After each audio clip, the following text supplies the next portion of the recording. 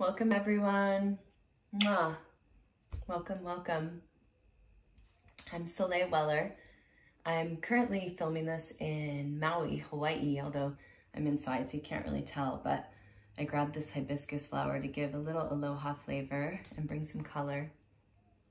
And welcome to today's masterclass. It's going to be about an hour long, give or take a little bit of time. And I'm going to start with a bit of lecture, a bit of introduction, and we're going to talk about self-worth, self-love, self-worth. It's kind of one and the same, with the intention of creating a really powerful practice that we can use over and over again to dig out, literally dig out the part of us that doesn't feel worthy of love. The part of us that doesn't feel good enough, the part of us that isn't vibrating at our highest frequency. And we're going to use a technology called Yoga Nidra. You've probably, maybe some of you have done this with me before, with someone else. And I love Yoga Nidra because we get to lay down, and it's both a practice and a technique and a technology.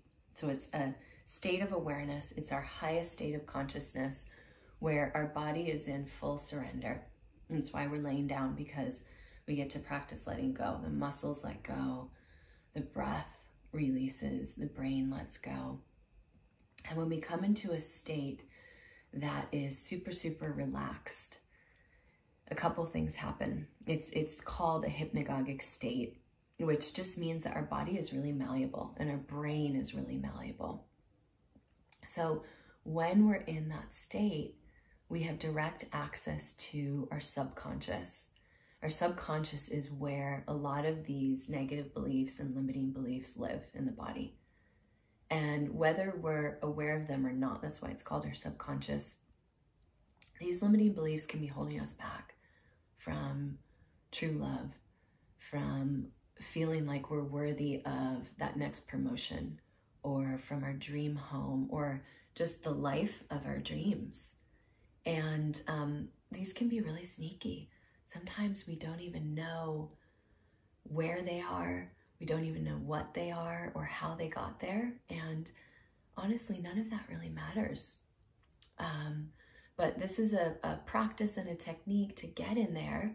And when we're soft, it's like we're working in the garden. When our body gets really soft, the soil, we get to dig it up, and it becomes really, really fertile.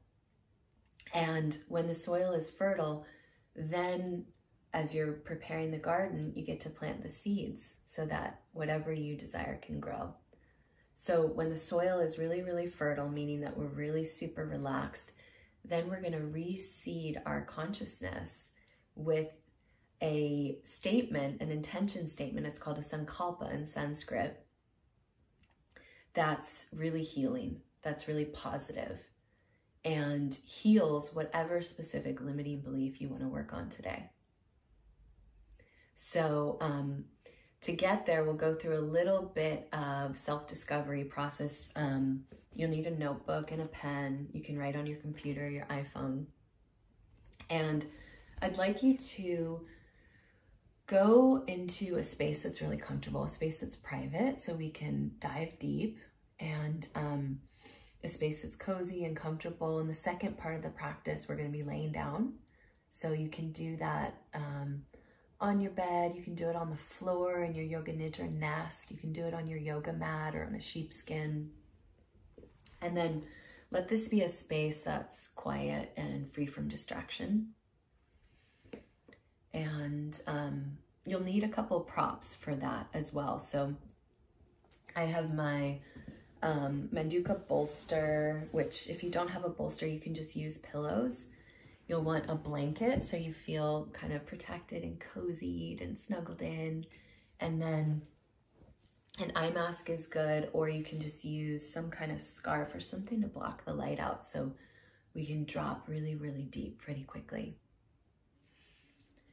So also, before we get into the practice, when we're working, it's nice to have a cozy space. So I went outside, I picked a couple flowers, I picked some greenery because that's important. It's nice to bring nature in. And then I just grabbed some Palo Santo, some sage, and a candle.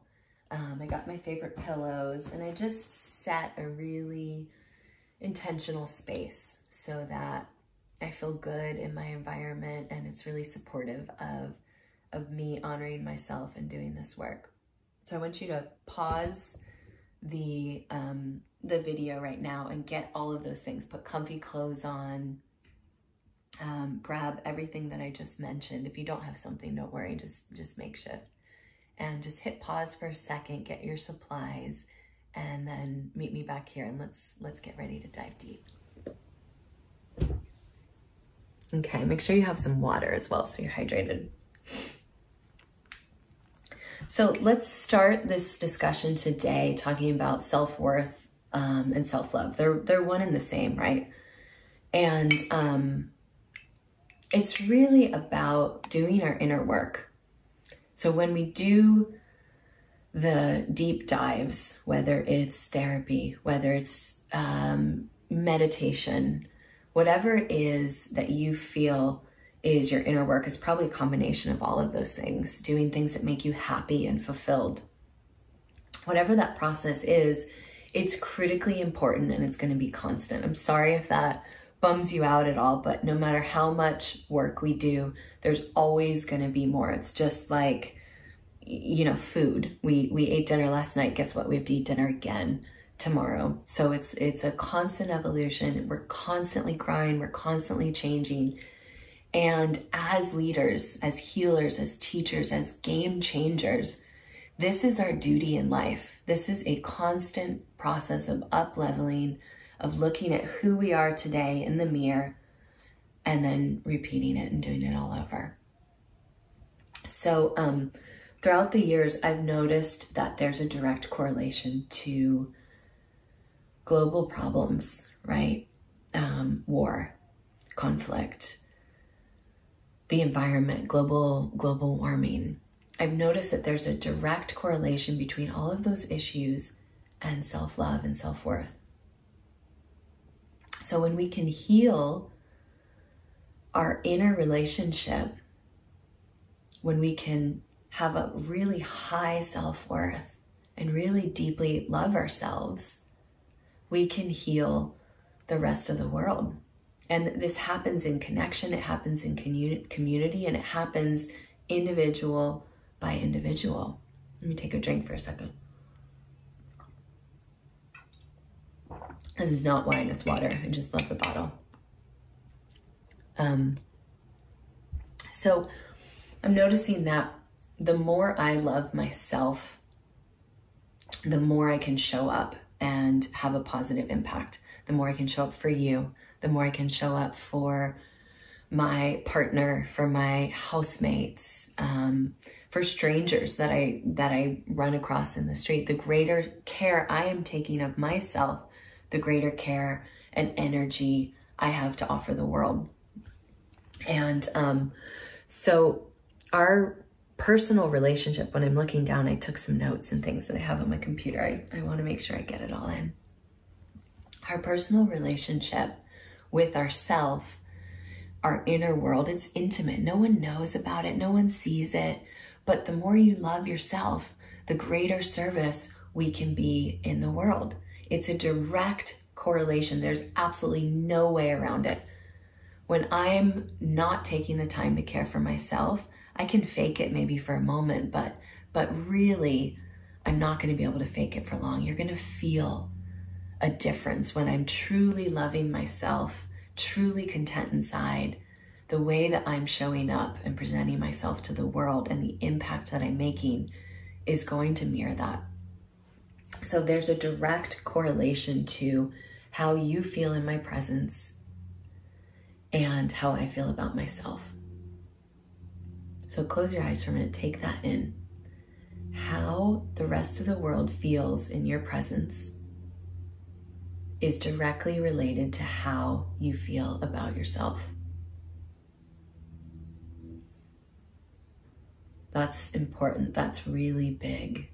That's really, really big. And I'm not talking about narcissism. I'm not talking about arrogance or ego. Like if I feel really, really good about myself, oh man, I look great in this outfit today. Look at my hair. Look at this big flower. That's not what I'm talking about. That's all on the surface. But when I feel truly connected, confident, content, you can feel that, right? And there's a magnetism. There's a magnetism, and then you will in turn feel inspired, confident, clear, connected. And then there's this ripple effect that takes place everywhere and touches every single thing that we do. So let's talk about exactly what is self-love, what is self-worth.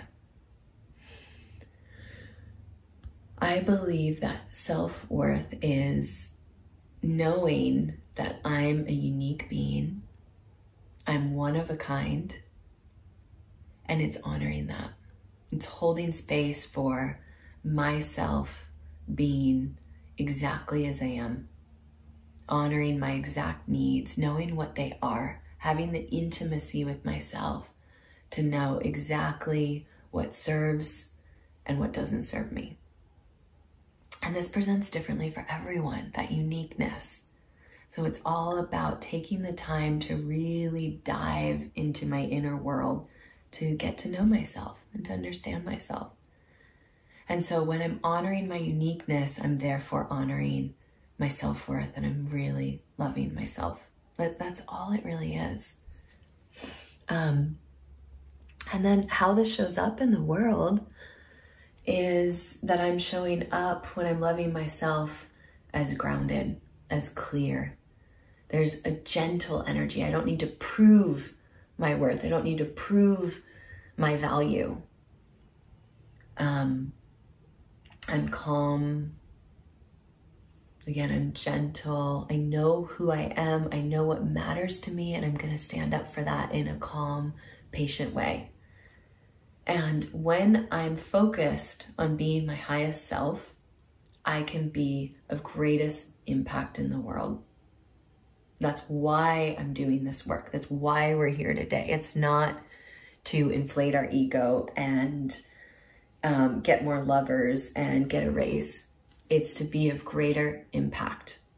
And if that comes along, if a raise comes along with that and a new lover comes along with that, yay, that's part of the magic and the fun and the playfulness of being human. But that's not why we're doing this work. I want to make that really, really clear.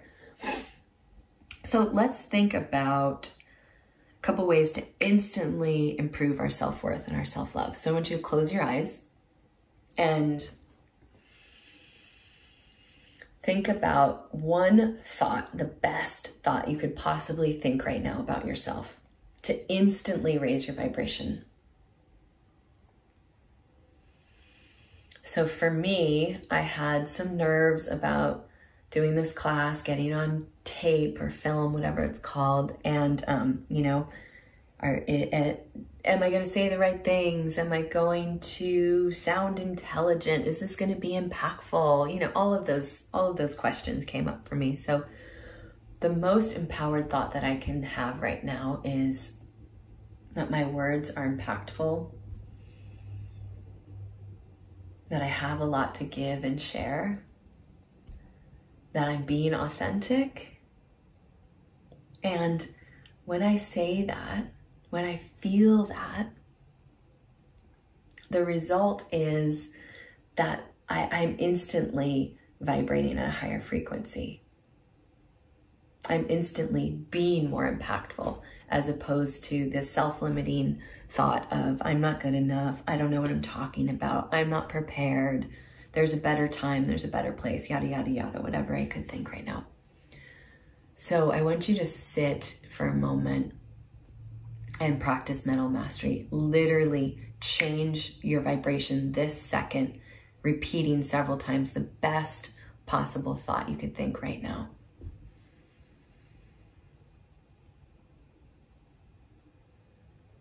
And then how does that positive thought make you feel? Right? For me, I feel empowered. I feel confident.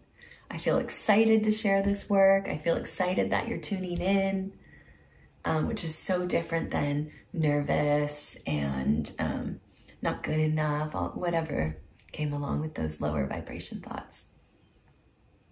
And then next thing, I just want you to identify a way to embody this feeling. So for me, I embody this energy with action, with movement. So what's something today that you can do that's really healthy for you, that shows how much you love yourself, how much you honor yourself? Maybe it's coming to this workshop. For me, it was getting up this morning and I went straight to the beach, took my favorite walk, swam in my favorite spot with a girlfriend. And that is the best possible way I could start my day. So I chose to do that because I know that I'm worth it, that my life is precious, and I'm going to take action to embody self-love and do things that make me feel good and raise my vibration. Okay, so let's move into creating our Sankalpa. You'll need your pen and paper for this. And don't let the word Sankalpa scare you or anything. It's a Sanskrit word. So I'm going to use that word to honor the practice and the lineage. And it's literally, let me read this definition that I have. Sankalpa is a positive affirmation or intention statement that's based on the premise that you already are who you need to be to fulfill your greatest purpose in life, your highest calling, and your true dharma. So there's one thing in there that really stands out. Based on the premise that you already are who you need to be to fulfill your greatest purpose in life. That's really important because it's kind of working backwards.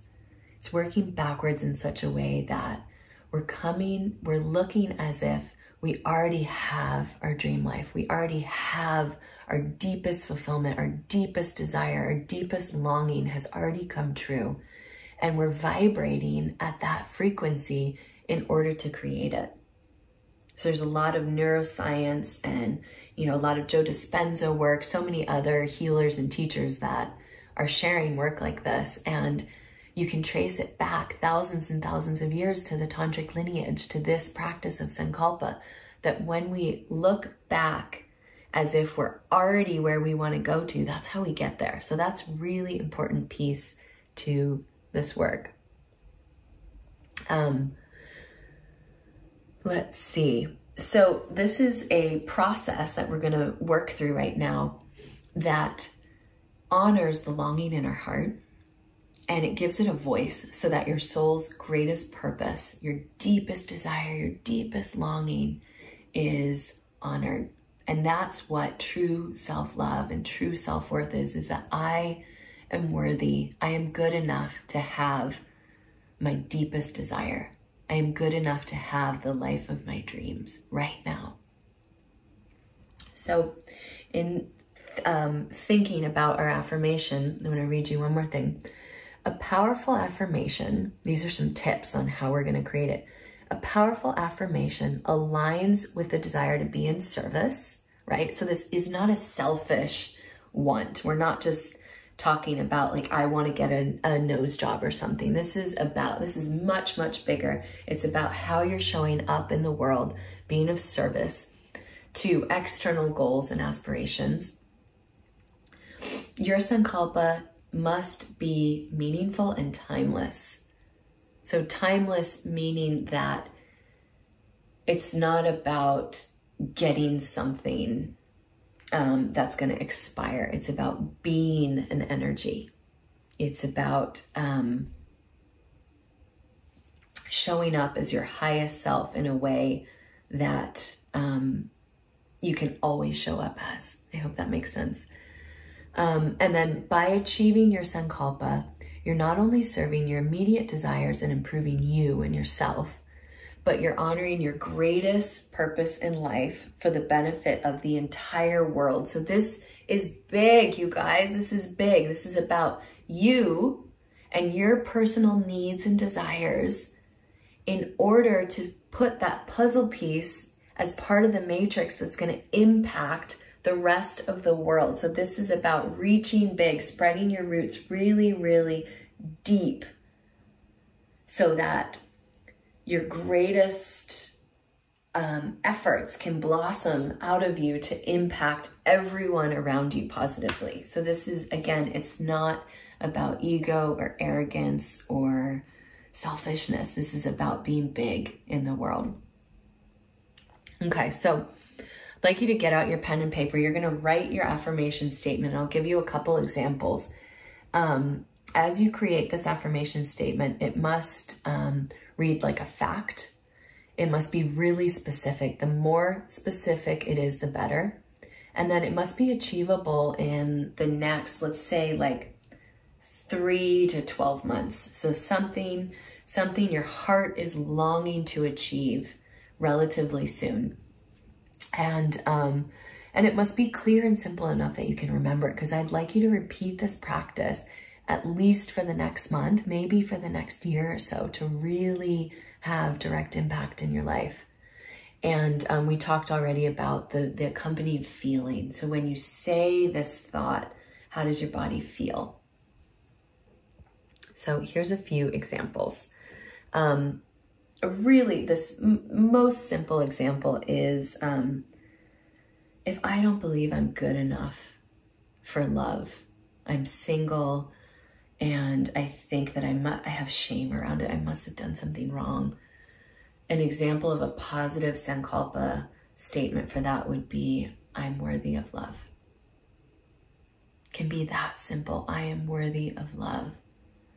I think that's something that really is wide-reaching, that we can all relate to. But let me read you a couple other ones.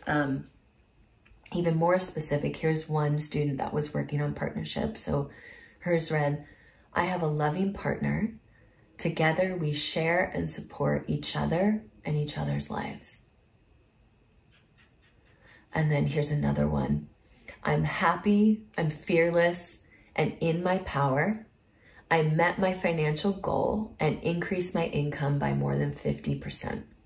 So again, I want you to listen to how it was read or stated as if it already happened. I met my financial goal and increased my income. So not I am going to, but I already did it. Okay, so get out your pen and paper. Let's spend the next several minutes just jotting it down. And again, this is a work in progress. We can edit it. I also want to invite you to email me your statement, and I can help you go over it. I can help you adjust it, edit it, and we can really get the most impactful statement down. So also in the, I put these guidelines in writing at the bottom of this YouTube video. So if you want to pause and just scroll and see it, I'm a really visual person. So if you want to pause and then look at these instructions, if you feel like you want to hear it again or look at it again. So just quickly jot it down. Doesn't have to be perfect. Does have to be honest.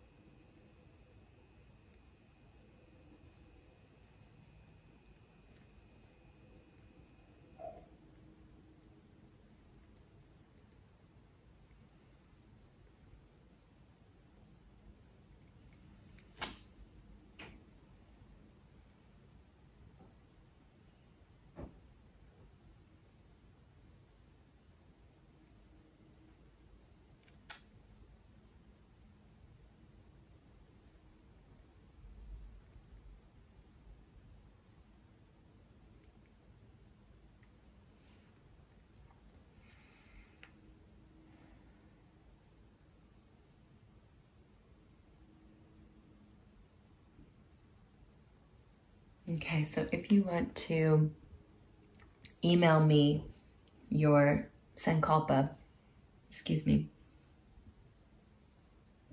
and ask any questions about it, or see if there's any way that I would edit it or add to it, my email is info@soleilweller.com. Pop me an email, and I'd love to see what you've gotten, and I'd love to share any insight that I might have. around it.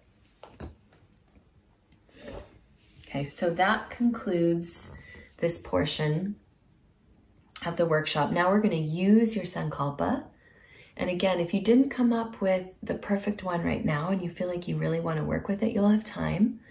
And for today, I want you, if you couldn't come up with anything, I want you to use I am lovable. I am lovable. I am lovable. That's really powerful and one I turn to often. So we're going to move into the practice portion. We're going to move into the Yoga Nidra. Grab all of your props, comfy clothes, turn off your cell phone.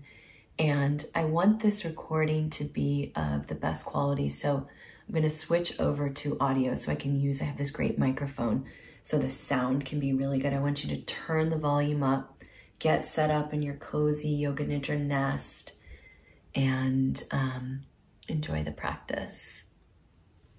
Mwah. Lots of love, lots of support.